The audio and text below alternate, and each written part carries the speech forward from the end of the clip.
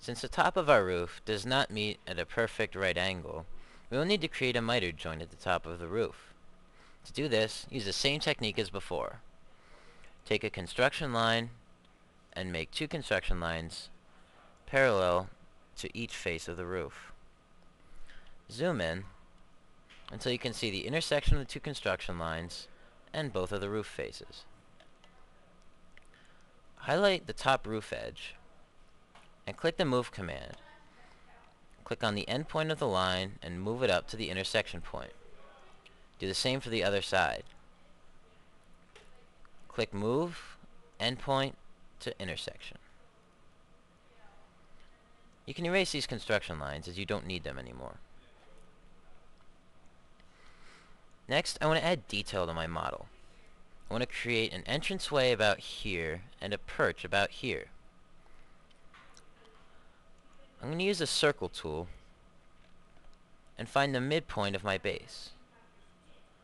I'm going to refer up and follow the blue dotted line, so it will be in the center of the birdhouse. To set the height, I'll move over to the base of my roof and refer to the right. If I did this correctly, the two dotted lines should meet. And I'll see that I have a green dotted line and a blue dotted line that meet in a center. I'll use this for the center of my circle. Click and then move the circle out to set the radius. I'll use 1/2 inch. To make the entrance, I'll simply push-pull this in until it has a 0 width, and the program will automatically erase the face. Finally, I want to create my perch. I'll make a construction line at the base, then I'll move it up to the bottom of my circle.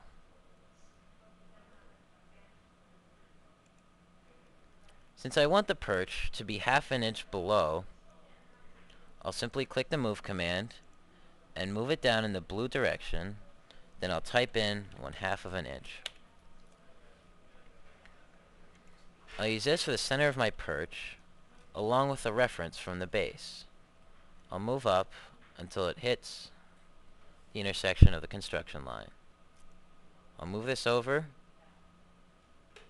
and type in 1/4 inch for the base of my perch. Again, erase the construction line so it doesn't confuse you later. Finally, I'm going to push-pull the perch out by 7/8 of an inch, and I have an entranceway and a perch to my birdhouse. The last final step. There are a couple lines left over from push-pull, and you simply want to erase them. As long as they're attached to coplanar surfaces, your model will not be damaged when you erase them.